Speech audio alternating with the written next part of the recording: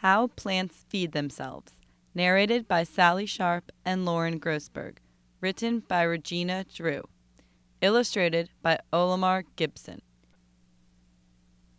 Have you ever wondered how plants feed themselves?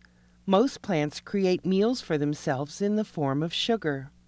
This process is called photosynthesis. The word photo means light, and the word synthesis means making. Photosynthesis means making food with light. If we were to put the ingredients of photosynthesis on a recipe card, here is what we would need: water, carbon dioxide from the air, chlorophyll from the cells of green plants, and sunlight for energy. Without these ingredients, plants could not make the sugar they need for food. Here is how the recipe would work. Photosynthesis begins at the roots of the plant.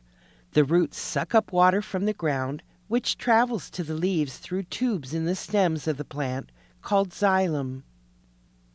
Then carbon dioxide from the air, which is breathed out by animals, is absorbed into the leaves through tiny pores called the stomata. It is then taken to cells inside the leaves. These cells contain a green pigment called chlorophyll. The chlorophyll absorbs energy from the sunlight. The energy from the sunlight breaks down the water in the leaves and turns it into oxygen and hydrogen. The plant uses some of the oxygen to help it grow, and some of the oxygen is given off into the air. People and animals use oxygen to breathe. The hydrogen blends with the carbon dioxide inside the cells of the leaves to create food in the form of sugar for the plant. The plant stores the sugar in its leaves, stems, and roots. The sugar makes the plant grow. Since most living things eat plants, it can be said that photosynthesis is the source of all life. The process of photosynthesis continually regenerates oxygen in our environment. Altogether, the ingredients used in the photosynthesis recipe feed almost all living things on Earth.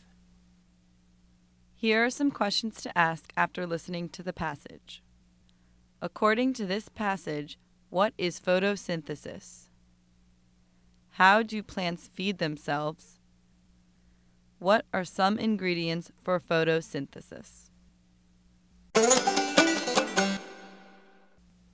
If you like our stories, give us a 5-star review on iTunes.